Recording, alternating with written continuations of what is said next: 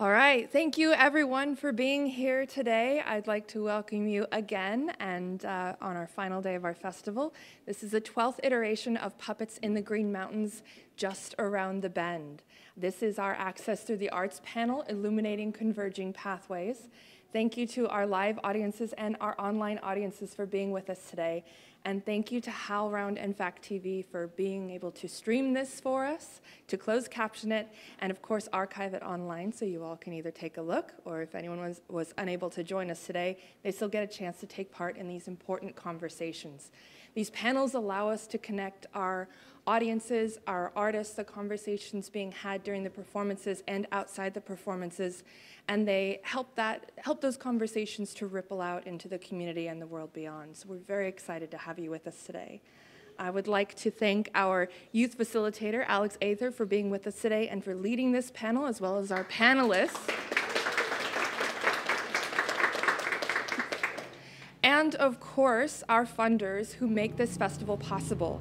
The New England Foundation for the Arts, the National Endowment for the Arts, the Clues Fund, and the Wolf Kahn Foundation. We thank them profusely for their support and for your support as well. Coming to live theater, donating to live theater helps us to do what we do and to continue doing what we do. So thank you again. And without further ado, I hand it over to Alex. Thank you. Hello, everyone. My name is Alex. I am an actor and performer of 10 years and a human of 15 years. I'm so grateful to be here today with all of these fantastic artists. Today we have Deborah Hunt, Sarah Nolan, Shoshana Bass, Day Hernandez, Willow O'Feral, and Maria Pugnetti. So how this is going to work is I'm going to pass the mic to you guys when you want to answer a question. We have a few questions. And then for the last 15 minutes will be reserved for questions from our audience. So if you have a question, just hang it up there. So I'm going to pass you the mic to just introduce yourself and your part in the festival this year. Hello, I'm Deborah Hunt, and along with Guido Guerrero, we performed Road of Useless Splendor, Puppeteer, Mask Maker, and Human. I'm going to take that from you because I think it's very good. And super happy to be here.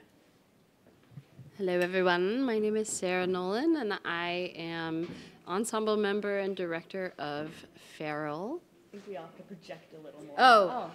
Hello, everyone. No, yeah. Yes, I know. It's for the people out there. I am the director and ensemble member of Feral, and we opened this week. It was very exciting. Had our world premiere, and a big fan of everyone at the festival. Hello, I'm Shoshana Bass. I'm the artistic director of Sandglass Theater and the director of the festival and the creator of Feral, along with this amazing company. And I am part human most of the time. And yes, that's me. Hola, my name is Day Hernandez, and I'm also an ensemble member and play part in the devising team for Feral. Happy to be here. Hi, I'm Willow O'Feral, and I'm a local documentary filmmaker, and I was filming Feral 2 nights ago, and I've worked with Sandglass a lot, and my partner is a former chair of the board of Sandglass, so and I've gotten to work with Maria too, so yeah. Hi, I'm Maria. I'm a technical designer that works with Shoshana and Sandglass sometimes and has been involved in Feral since its early days. And I was doing some lighting and sound and filling in for our musician Molly as the mushroom in the production. Yeah, that's me. Thanks. It's just for recording, so you need to speak nice and loud. Please speak up, everybody. Okay. Really hard to listen to hear back here. Okay, good. All right. So our first question is a very broad one, but you can answer it in whatever way you feel is appropriate. Walk us through your process of creating art. Are the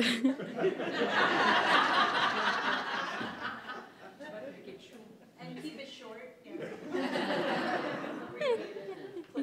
Yep. And whoever wants to start, I'll just run the mic over to you. I'll take a stab at it. Yay. All right. Starting point. Very different. Mock-ups. Very important. Testing, experiments. Very important. Test audience. Really great if you can have one. Going back to the drawing board happens a lot. Take something out, put something back. And then perform it for 2 years, and then it's done. I think.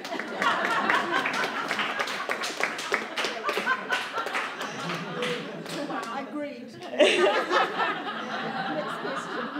If only it were so easy to just like do the one thing at a time. I always feel like there's so many parallel trains running at once, and before all that, fundraising.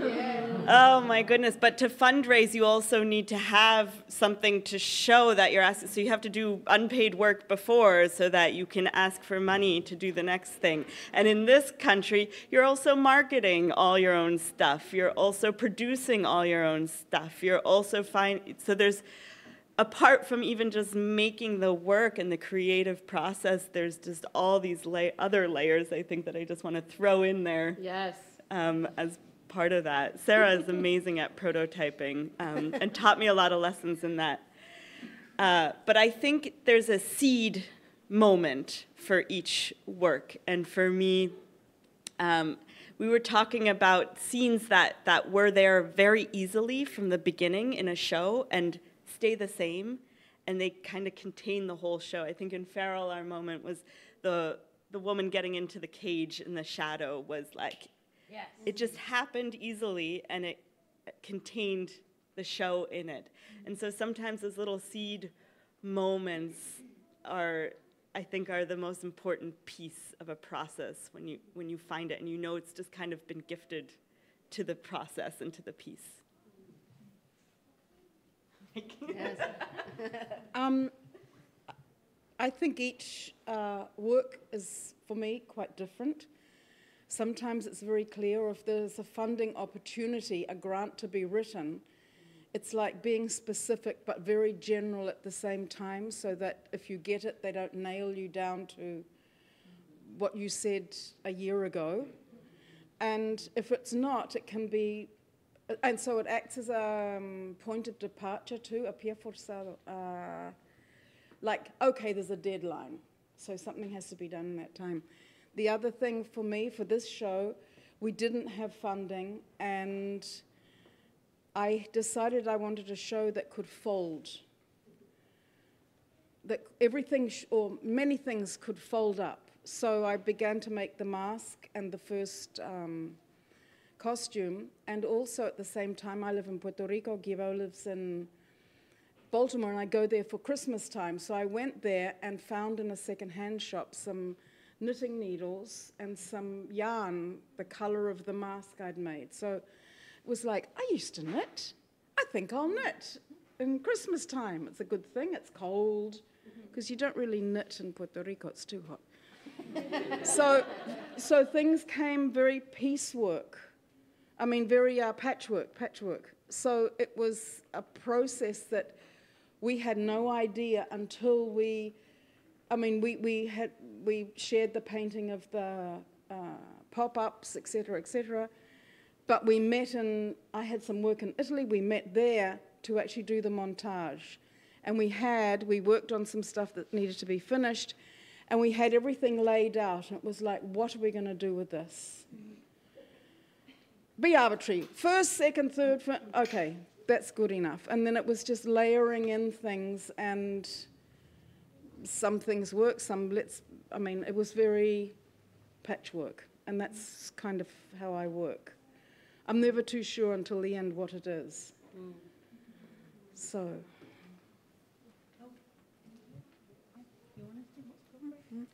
I was just thinking of something, well, I love what you said, Sarah, and really it's cool to hear how puppetry process or theater piece is similar in a lot of ways to documentary film.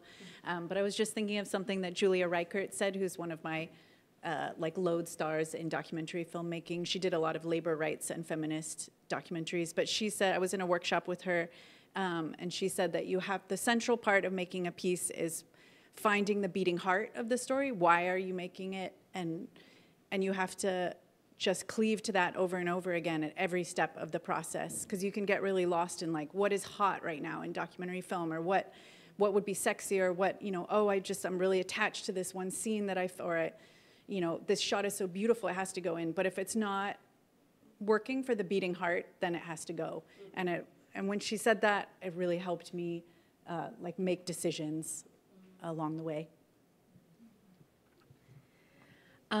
Echoing everything that everyone else has said, and also just adding that there is a little bit of a moment of haunting that happens where there's a resonant image that's kind of stirring around, and then maybe you have to put it down and get back to work, and the life goes on, and then it comes back, and you're just so curious and fascinated, and then you go back and you revisit this image or this character or whatever it is that's actually.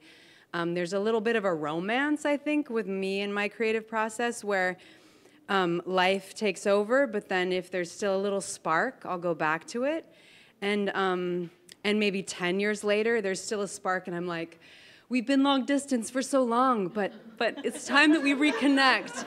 And then I'll be like, maybe next week I can plan some studio time with you, and then we get back into the studio together, and then, you know, like, things get carried away, and so then, but then you have to, like, I think the crucial part is that, like, if I had it as an artist, if somebody would just, like, basically just feed me under my door, like, would just deliver things, I would be glad to be, like, in this whimsical, like, curious laboratory of development all the time. But I think what's so great as far as actually, say, bringing Feral to the stage is there's project management artists, there's accountability, there's deadlines, there's grant writing, there's administrative stuff, there's tenacity and ferocity, and Shoshana had the moment of romance with the image, and I remember, because we've been friends for a while, seeing the spark of Feral in her notebooks, and seeing the images and the drawings and being like, ooh, this is juicy. And then, but that could have just been this whimsical idea that just lived in her illustrated in her notebooks.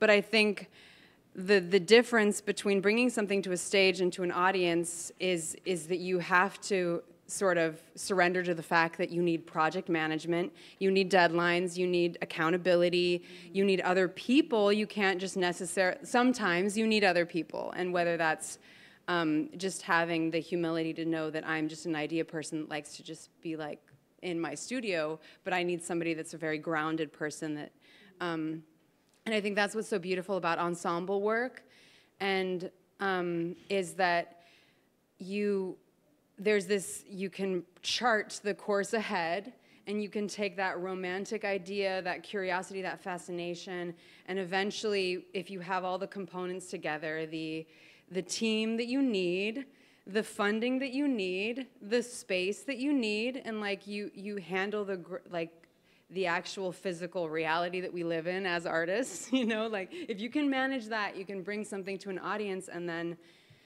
without any knowledge of what's going to happen, you just show up, and then it happens, and then it's pretty magical because people perceive something that you didn't perceive because you've been so, you know, in the wheels of like grinding it out, and after you were once inspired, and then so that's what I would add to that, is the romance and the pragmatism that is required, and the reality that has to shape us as artists, the context that we're living in and how we have to adapt to it, and what resources we have to source, and how much back pain we can endure.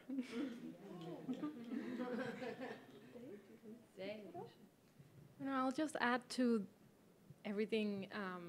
To that, I would say like I have devoted my practice to be one of collaborative processes. So the one piece that I will add to all of that when it comes to creating something, it's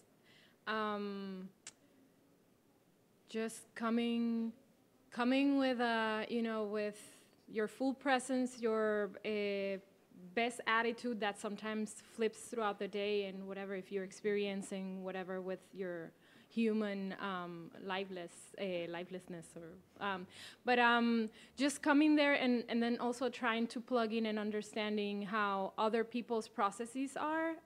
It has been very important in my practice. So I can be, ideally I can be of service to what process it's been like, especially for people who are perhaps running with other many aspects of a production, right? If I have a niche where I'm being part of that admin process, I know what it is to be like running a bunch of hats besides the creative hat. But when I get to work in processes like this, that I get to just come and be an artist, also plugging in and trying to understand what's happening in the room and trying to see how we can be supportive of each other, in trying to bring that vision that somebody, that some other people have in the room. It's something that I feel very content that I'm a part of.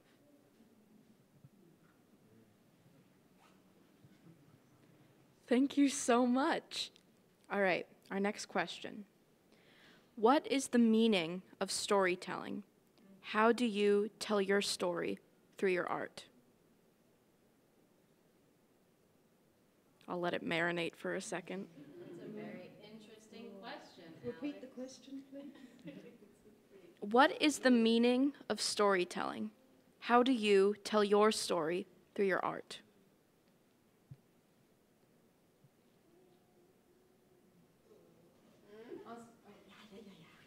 Then I'll pipe it down. Okay, just to get the ball rolling. I'm actually pretty old-fashioned in that, like, I love Joseph Campbell and the hero's journey, and I think that storytelling is so old, ancient, and we are so ancient that it's always like, for me, it's very comfortable finding a story that's compelling and that I can resonate with the characters in it, and so I think it's storytelling has such a strong presence for me in my life, and I think in art, and when we're able to gather and have a collective story. We were just talking about this, where we're in a space live in person, and whether it's a fire or it's a theater, the lights come on and a world is created, and we're all able to enter that world together and emotionally experience and breathe with the characters and go on this little tiny journey in a little hour or whatever. Go on this journey together where we're all, and I think that there's something really beautiful about that just is not going to go away no matter what is around the bend. I think us being able to gather for a story in person, and that like electricity of like, I'm with people now, and like, ooh, hey, just the little charge of that, the electricity of like the storyteller and the artist showing up and being actually there in front of you. And there's a little bit of, I think it's a very old, visceral, very interesting experience that I think is not going anywhere, and I've seen that with audiences where I was surprised to think that like they could be streaming something with that's like online, but they seem to have they seem to be really shaken up and stirred up by actually showing up to a live story, to a live event. And surprisingly, like somebody will be some like really macho, no offense, I mean, macho man will be like, when I was doing a story where I had these little shadow dancers, ballerinas, in the back, the person was like, yeah! And like, I was like, whoa, I wouldn't have expected that, but like, it just speaks to us in this very, I don't know, something really deep, and speaking of a deep intuitive thing about just being able to participate in a collective story where we're all together, breathing together. experiencing all the tribulations of the story together, and then we disband, and there's something really, I don't know, enriching about that in a whole sense way. It's not just the eyes perceiving a digital experience in a small screen. It's something that's very alive, very three-dimensional, and very powerful, and can reach people in a way that's not intellectual, beyond their own perceptions and personal narratives. Pass it back to whoever wants. Next question. Oh, no, you go. I was just responding to the second half of that question, which was about what stories we want to tell. How do you tell your story? How we tell it. Because I think it's so interesting that, okay, we have maybe an idea or a starting place that is personal to us, but we don't know what the story is. We come into the room, we're like, what? If we come in with curiosity, and it takes so much trust. And for me, that's the hardest part about a creative process, is like, okay, trust that the story will emerge as I'm working, and the story that needs to be told will emerge as we're working. And sometimes it's like, oh no, we've lost, I don't even know what we were talking about. Why are we even doing this? Like, you completely lose track of that, and then the work comes back to you with what it needed. Or listening to Xavi talk about objects and in just intuiting stories from objects, it's that we have allies all around us to find story and discover story. And what's my story when I look at this object is different than what's your story when you look at this object or this show. And that what I love about art in that way is that everyone comes with their stories. It doesn't matter what my story is. I mean, it matters to me what my story is, and it matters to the process that I have my own stories that are part of it. But that doesn't mean the audience has anything to do with that. They come with their own stories. And I think that's so exciting. You want to add something, Deborah? I think it depends which kind of storytelling we're talking about. Because often we think of stories, we think of something linear and something that we've either heard before or that we've been brought up with, something that was told to us, so it's maybe verbal, something that we repeat, something that has to do with memory, that has to do with continuum. And then I think when there aren't any words, another kind of storytelling takes place, because I feel that my job is to create a complete world. So if I manage to create a complete world where I'm very sure about what I'm doing in it, and that story may be linear, it may be happening on different verticalities as well. This has to relate to this later on, whatever. As long as I'm sure of it and I am believing in that world, then it's not my job to... My job is to present that. The audience will joins in and hopefully joins this world. So I'm often very confused about storytelling anyway, because I think of storytelling as a verbal, more of a verbal story, oral storytelling. But I think it happens, I think the stories that happen are woven in present time. So we all have our memories of what something might be, or something touches those memories, and then because we are in present time, another thing is created. And that's the interesting story, in a way. I just have a quick thought. What was my thought? I feel like for documentary filmmaking, I feel like curiosity and openness towards others is really what I'm really drawn to. And so in a way, it's a relief to get out of myself, talking to people, asking them questions, actually, and not just people, but animals, other life. I've been filming birds recently with Fred Homer. I'm making a documentary about Fred Homer. Some of you might know him. He rehabilitates injured wild birds. And just filming, like I filmed a pigeon in close-up a couple weeks ago, and the morning light was hitting the pigeon's eye, and it was like, looked like molten lava. And he was looking at me, and I was looking at him. I don't know the pigeon's pronouns, but I just had a feeling maybe. But it was just like, it was this shocking feeling of being outside of myself, completely undressed in front of another being who's regarding me, regarding them. And that's where it's at for me about documentary filmmaking, and it never gets old. And then later, often in the process, like I was talking about the beating heart, I realized, oh, I'm making this film because of the generational gendered violence in my family, even though the film was about Indigenous women in the US fighting against, sexual assault and fighting for tribal sovereignty. I realized actually the beating heart of why I was making that film was really to repair harm in my family too, and that was very important. It took a couple years for me to figure out why personally I was making the film. And so that's obviously very, very personal, but the curiosity and openness and interest in reaching out towards other people is really what instigated it. So it's like curiosity towards others and personal beating heart, I guess. I'll add something. I think, ladies, no. I wanted them to finish their side.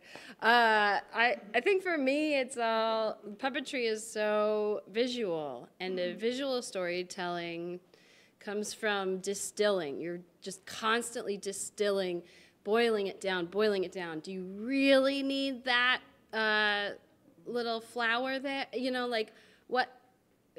And my dad was a graphic designer, and he always talked about when you're making logos, you take out, you take out, you take out, you take out, and then you're like, that's too much, you put one thing back.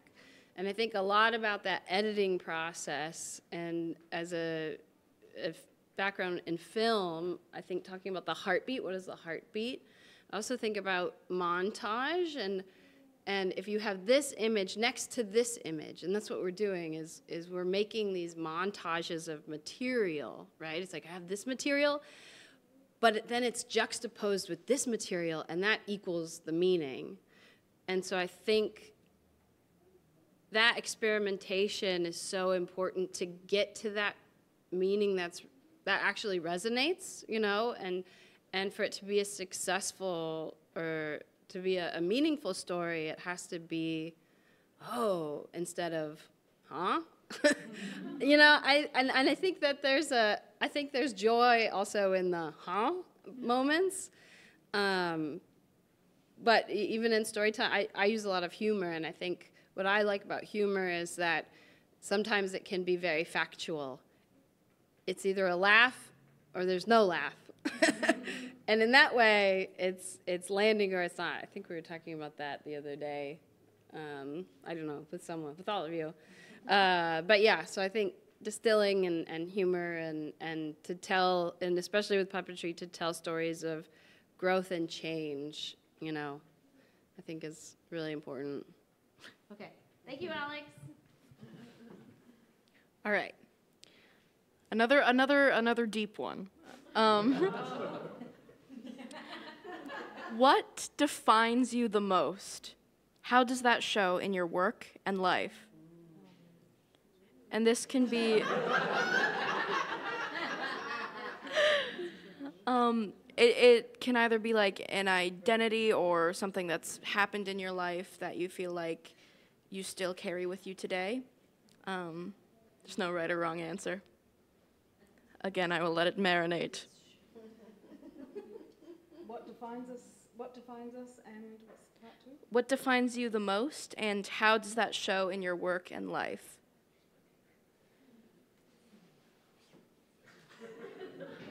Maybe some of you could answer it for someone else that you know on the panel. Like, oh, what defines me? That is so awesome. It feels like ego-y, but you might be able to do like show sheet. Indigestion.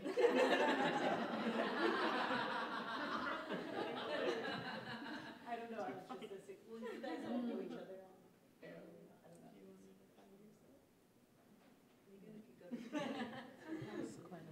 Yeah, I think it's hard because it's also hard to define yourself and to choose. Like, no one wants to lock that in. You want to stay open to.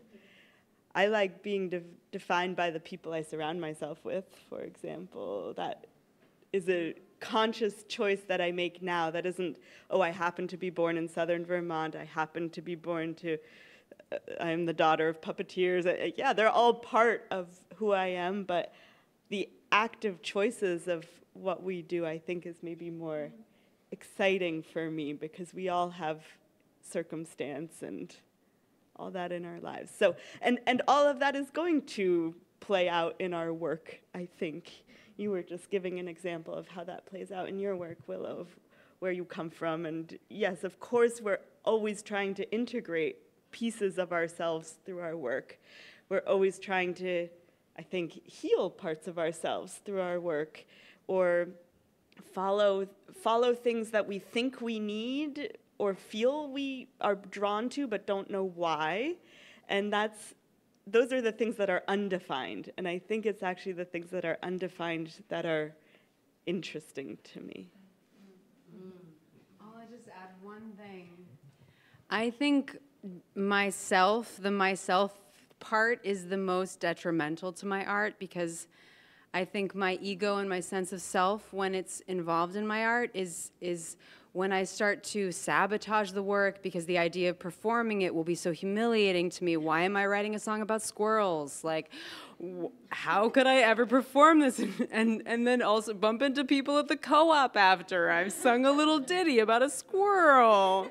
And so I think defining myself is the thing that is most harmful to me as an artist, because I think what drives me as an artist is curiosity, is like when I see something beautiful, it's reverence. It's also, I think, when the ego gets entangled, it's like, how can I vindicate my existence as a weirdo? You know, like, if I make something really cool, then will people say, yeah, she's a little weird, but she makes cool stuff? Like, how do I make myself feel like enough? All of these things, like, how am I going to validate all of the things, the adversity or the eccentricity that I've been enduring, you know, with art?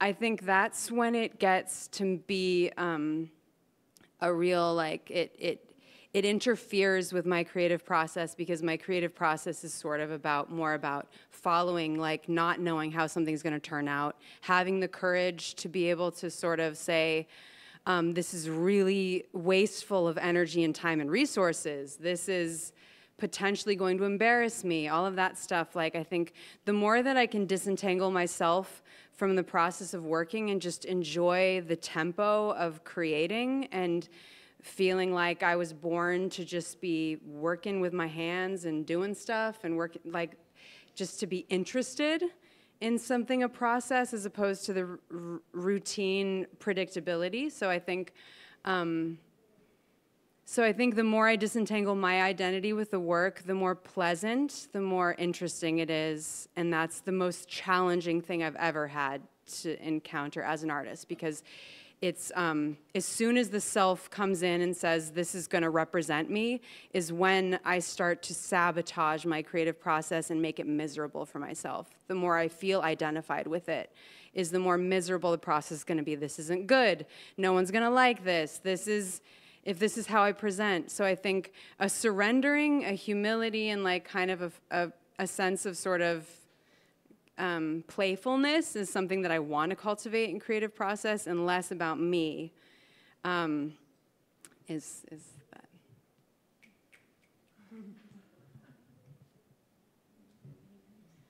Oh, all right. I can go if you don't want to. You can go. We can go next. Somebody asked me in Puerto Rico, what do you feel? You're from New Zealand, but you've lived a long time in Puerto Rico. Where do you belong? You know, and out of my mouth came, I am a citizen of my work. And this is quite recent, and because it's the place where I feel most alive. It's a place where that I've inhabited, if it is a place, for a while. And it's also something that can be geographically like a tiny island or a vast plain, It can be full, it can also be absolutely barren, and it's the place where I can trust the most. And I think to me it's a rich place, and that's where I go from. Whether I'm successful or not, or people like it or not, is not the point.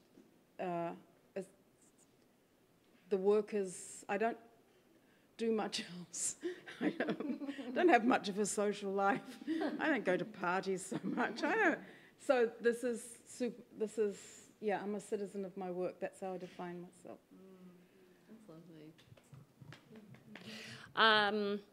I think that one thing that defines a lot of what I do is I do feel I have an ability to read a room and vibe check, I guess. Growing up, I had someone in my life who was dealing with bipolar disorder, and so that ability to go into a room and know immediately, like, the vibe, and then adjust accordingly. I think I bring that to a lot of my collaborations, and being able to be spackle. I feel like sometimes I can spackle the room, fill in the gaps, and and I think what's hard then about stepping into like a director role is like, I don't know, what do you want?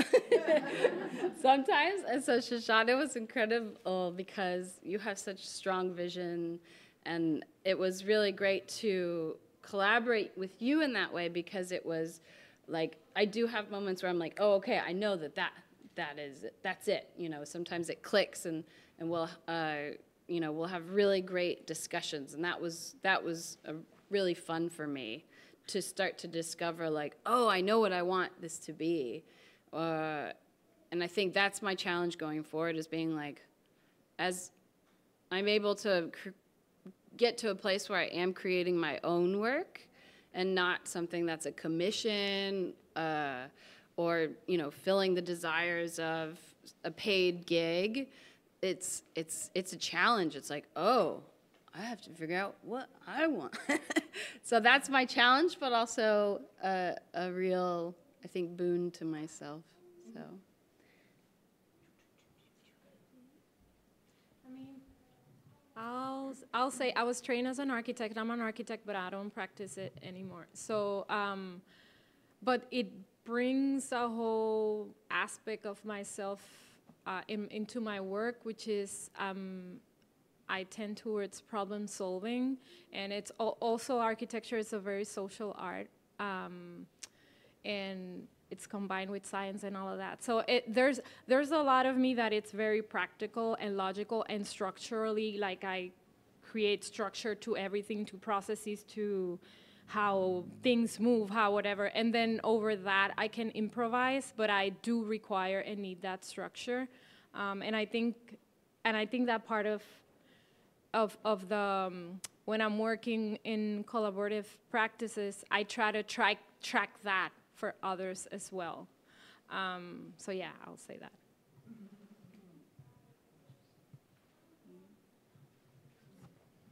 Thank you so much. That was so enlightening. Next question.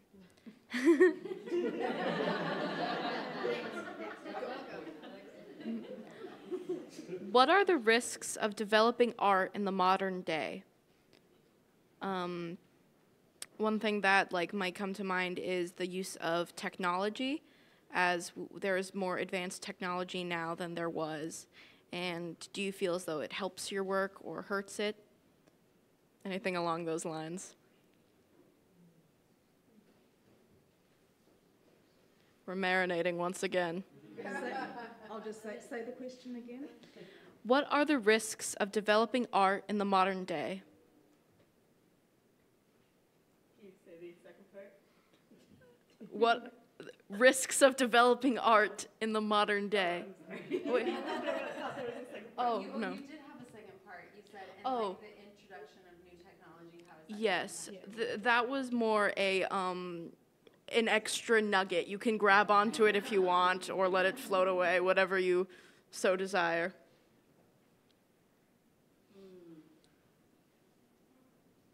I'll get the. I'm sorry to like. I'm just buying you some time over there, okay? I'll just. We were just discussing this because I think a lot of us are very hands-on artists, and I was just discussing this with the lovely Feral ensemble members. I'm very old tech, and there's certain things that I'm just not going to participate in because but I think not only am I old tech, but you're all old tech too.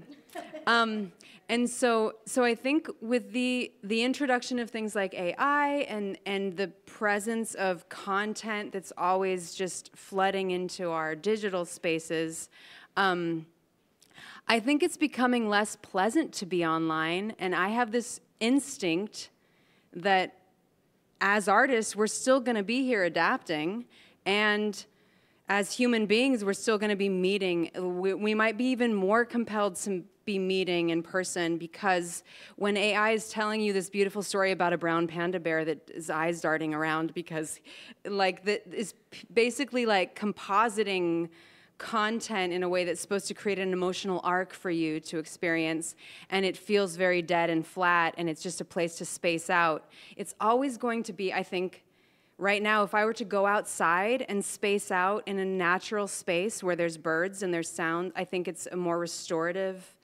and it's the way that my body is made. And so I think, I don't know how the younger generations are, I'm not long for this life, but I'm not going to be able to wield the powers of AI to make my next magnum opus, but I think I love technology. I love, because I'm somebody that doesn't have a lot of resources, I love being able to automate. I love being able to incorporate something into my little backpack that I can cart around and mean like I can do digital projection and sound and lights all in my little workstation. Totally amazing to me.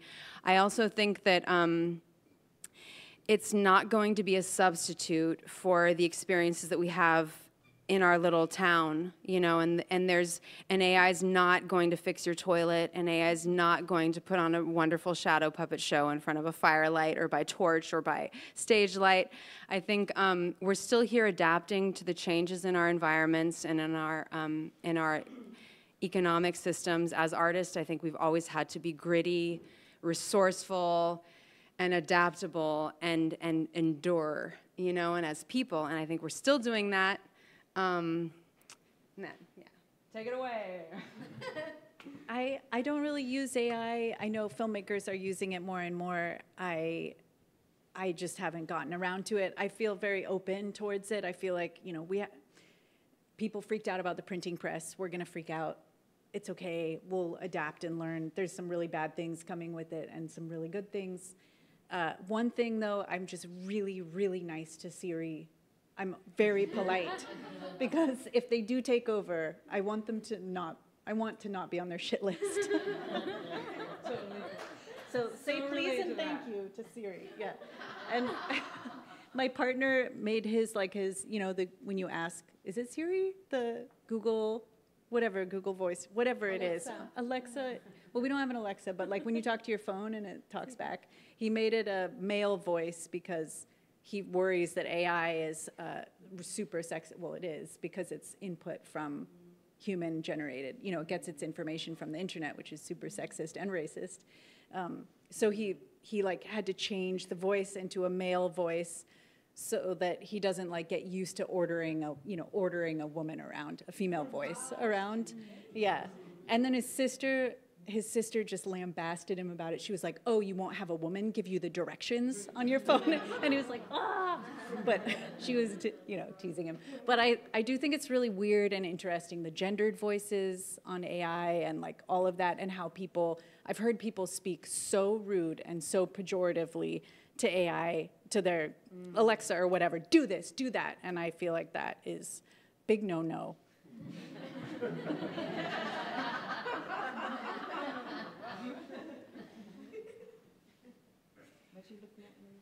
No, I'm not thinking.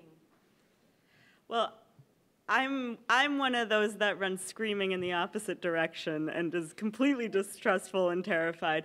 And I fully accept that, and I also accept that this is something that will be integrating somehow into the world. So yeah, and I'm interested to see how artists, want to hear a little bit about the creation of how you used AI in the creation of your show. Because I think I'm still looking for the words. The tactile way of experiencing the world is all we have, really. We have this body and this way of being able to connect physically, face to face, with material, with nature, with ground. And this other thing, it's like it swirls in a place that I can't be and I don't know and I can't actually physically exist in. And so I don't know how to relate with it. And I am fearful of the danger to our imaginations and the strength of our imaginations, because I think our imaginations are required to heal the world, are required to fix the many troubles of our community that we live in, or the different various communities we live in. And we need that tool. We need that tool more than anything to keep a healthy world continuing. So I think that's the one place where I get very fearful. If we start to rely on AI to do the work of our imaginations, then we put ourselves in a very dangerous place. All right. One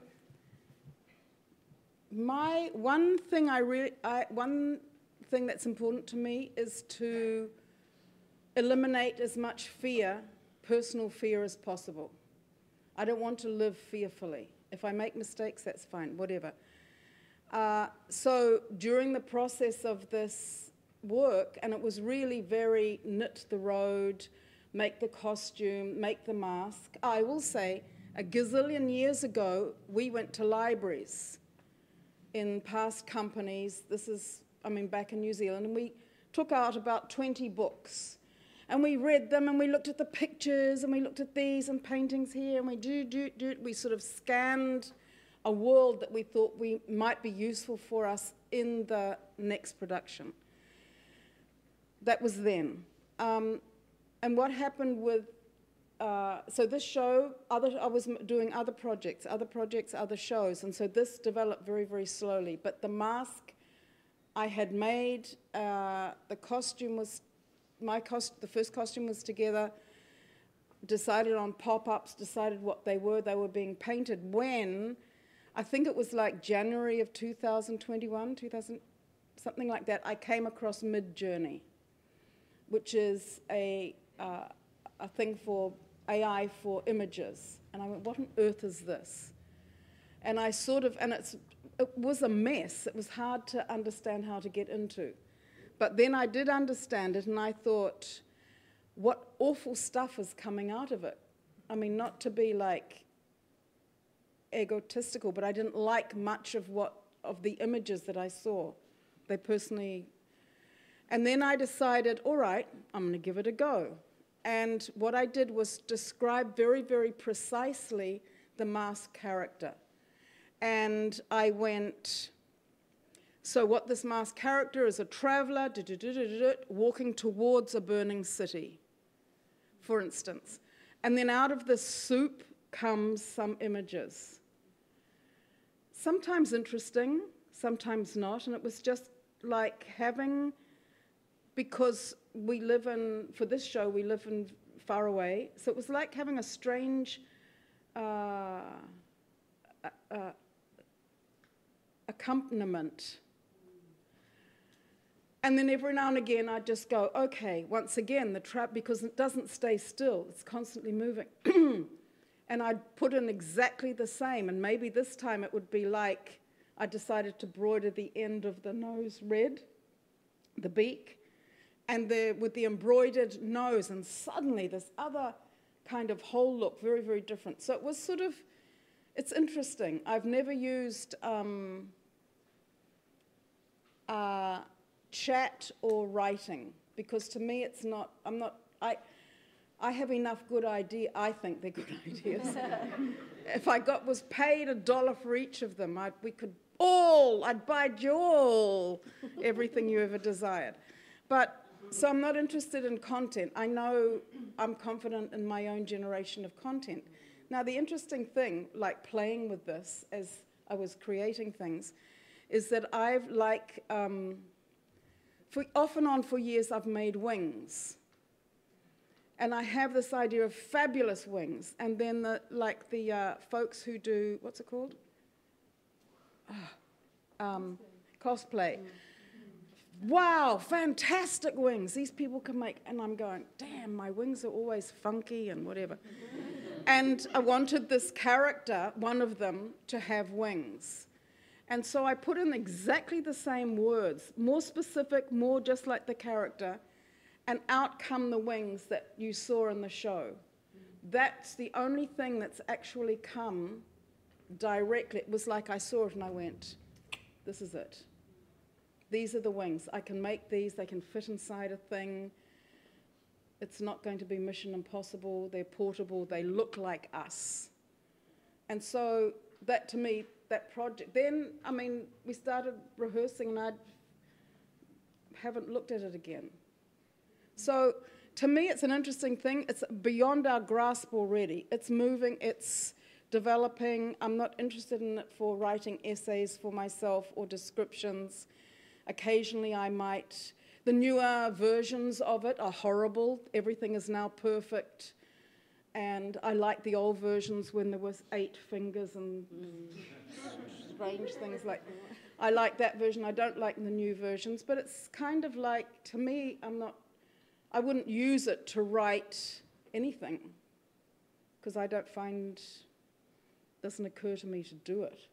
Probably I'm vaguely interested to see what in video comes out, but not even that so much, because I like other people's video, but it's a taste thing. But I mean, when they developed the Moog synthesizer, everybody said that's the end of music. It was people threw up their hands in horror. So I'm more worried about the use of that technology, not in the creative, but in fact, surveillance, war. That to me is super, super terrifying. So. I wanted to mention that last night, earlier in the afternoon or something, we went to see the Shan's Shadow show. And besides it being a really beautiful show, we have in Puerto Rico, we have a lot of power outages, like so consistent. And I think you brought it up last time when it comes to thinking of how to keep creating work, but also work that you can present that is not highly dependent on lights and sound and, like that it's alive and that you can actually put it out without worrying about that. I was really moved by that piece last night because I was like, we've done shadow puppet shows in the street when the students are on strike, and it took me there. Like, there are many ways of keep doing this work that it doesn't rely on all that tech. Not to say that really it moves things quickly or it makes. I cannot imagine necessarily at this point Feral without the lights and without the sound, because it really creates a mood, and it let us move in the stage in darkness or this or that. But that it keeps in my problem-solving brain, it's always like that. We're having so many issues back home when it comes to access or when it comes to power-related issues, that how to continue creating that is not so highly dependent on technology. All right, now, unfortunately, we are out of time for these questions, but we do have time for about...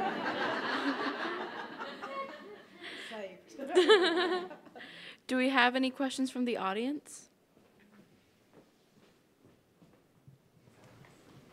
Hi. Shoshana, I noticed in the festival program, I think in your festival director's note, there was a mention that your welcome note was written in collaboration with some AI. So I was wondering what the extent of that was and how that was used in your choice to do so. Thanks, Alex. We have the same name. Yeah, so the whole festival, as many of you might gather by now, we have themes for our different festivals, and this year's festival is themed around the relationship between new technology and organic knowledge, and how one might inform the other or threaten the other, or whatever this new thing where it might be going and taking us. And so in the spirit of trying to be truly in this investigation of this festival that I'm presenting, I opened ChatGPT and I said, all right, let's give it a go and see what it did, and tried it out in the spirit of, it was so interesting because I was writing in prompts about it, and if I were writing it, it would be like, oh gosh, very kind of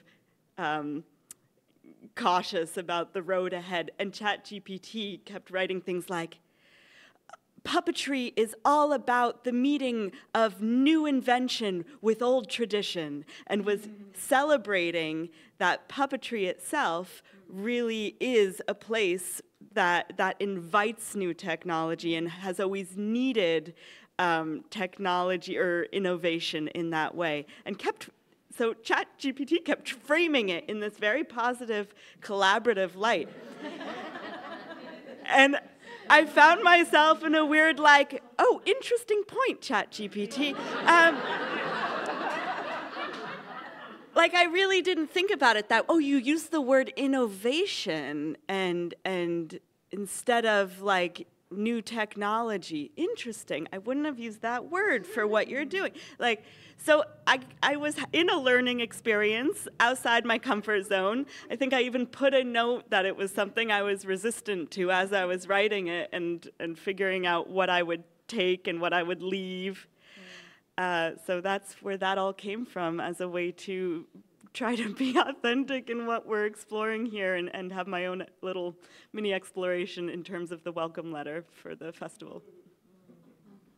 I think I remember seeing Adrian Kohler from Handspring Puppet Theatre in South Africa, the people who did Warhorse, in a lecture, and he said, we are, I might get the century wrong, we are 15th century state-of-the-art technicians. So at some point somebody said, oh, I'm going to pull a rope and this will go up, and I'm going to push this and this will do this. And I think technology has always been developing. So we are still using a very pull a rope, push a thing, flip a something or other, up comes a thing. And this is just other technology, some of which is super useful. Then, as Day says, the lights go up, the light goes out. We have this in Puerto Rico, as she said all the time. You can't use anything unless you have a generator, which I don't. So you're back to pulling a thing. I'm pulling. Yeah. I know. I was gonna say, besides QLab, I think the best piece of technology we put into Feral was when we put casters on the dress. Yay! Yes. It was great.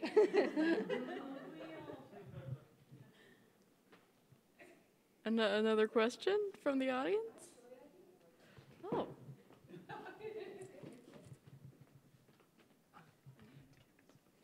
Okay, all right. For the camera, you'll have to excuse me. This is me and my own curiosity, so thank you for letting me step in.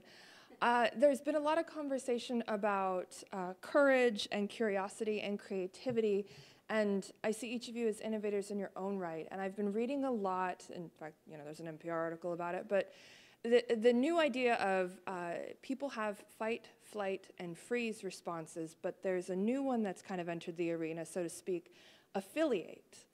And I feel that in a lot of this conversation about creative affiliation, technological affiliation, how do you see yourselves as, I guess, artistic affiliators in terms of how you see or value collaboration as we kind of round the bend. I think that's kind of the through line that I'm hearing in some of these conversations, and I'm curious if you could speak to that or if you feel anything in that.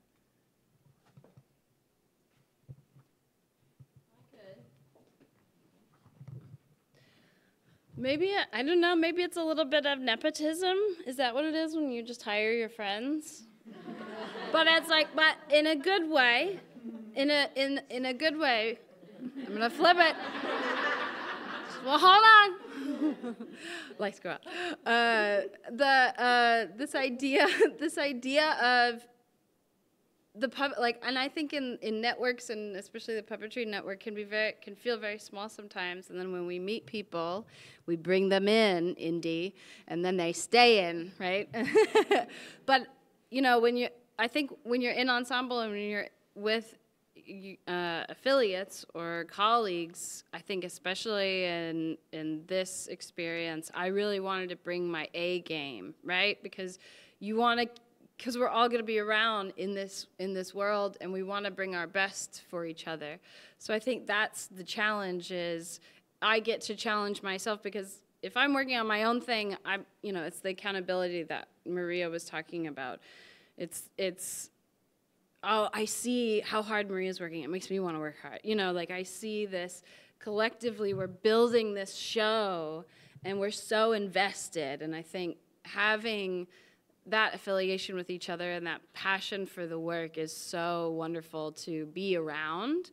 And then I get to take that energy into the next ensemble work. Or, I think Day and I were talking about, you learn new processes with each other, and then you take what you learned there, and you take those processes to, the next group effort. And I think that's really lovely.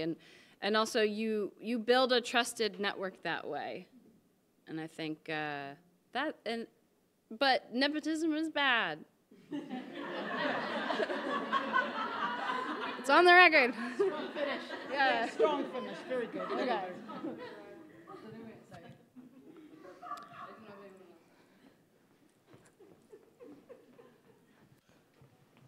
Thanks. I'm curious, Deborah and Shoshana, I feel like creating something and then also performing in it is a very particular problem that a lot of puppeteers have to figure out how to manage, how to see the thing while they're inside it. I'm just curious what tactics you used while creating these pieces.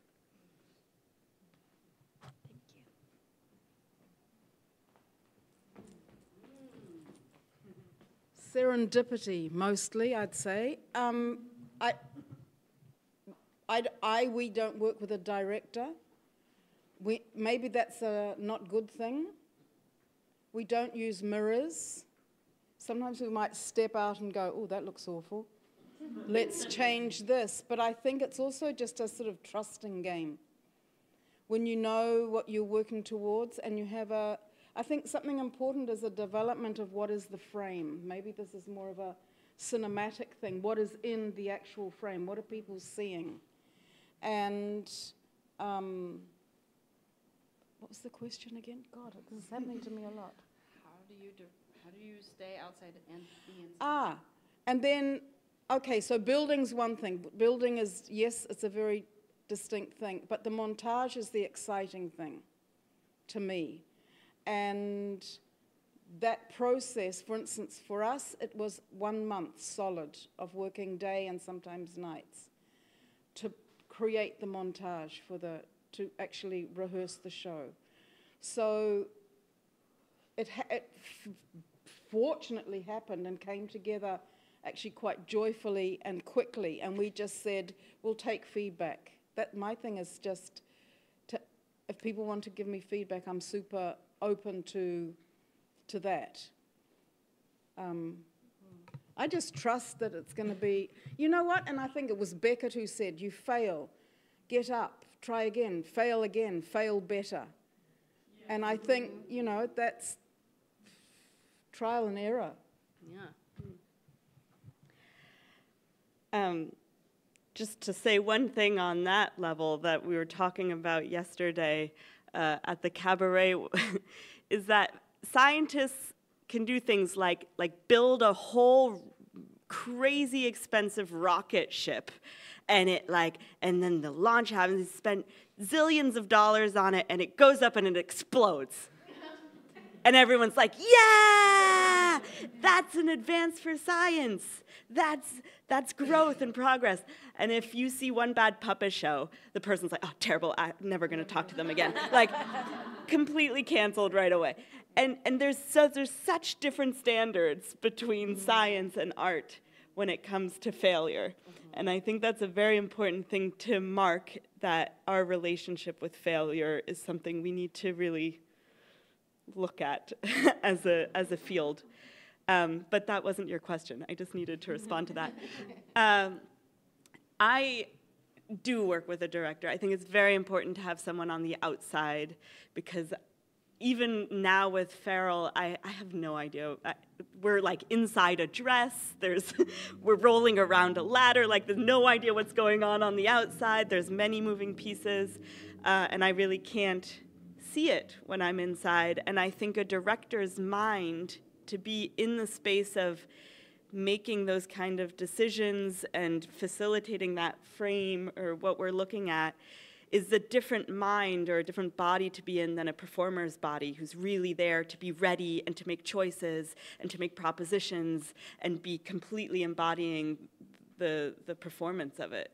So I can't do both at the same time. I mean, we tried a lot, and I don't think it doesn't serve the process as much. And it made me think about how you and Brad work when you're filming, that you kind of break it apart like that too.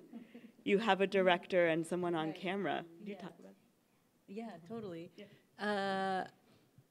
I mean, with Brad and I met, my partner Brad and I make our films together, and we met on a film crew like 12 years ago, and we just have filmed together a lot, so often, well, Brad has like long professional cinematography experience, so by default, often he ends up being more on camera, and then I'm more in a director-producer role, but then we both like to take each other's roles on as well. So sometimes we'll both be filming together, and we'll just be looking over at each other, and I'll be like, oh, he's on a close-up on Shoshi with the puppet, so I need to be stepping back to get a wide, and it can become like, when it's good, when we're on our game, like it's like a dance, and it's really fun and beautiful that way.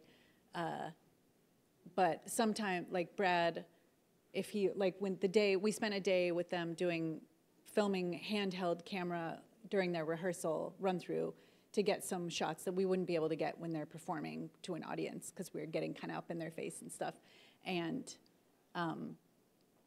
Brad was getting like, you're doing the wolf dance. Oh my God, the footage is so beautiful of you doing the wolf dance. It's so spooky and beautiful and cool. And so much, it's very dynamic to watch as an audience member in a live performance. But if I'm just to film it wide angle, like the whole stage and Day's dancing with the wolf, it's not compelling.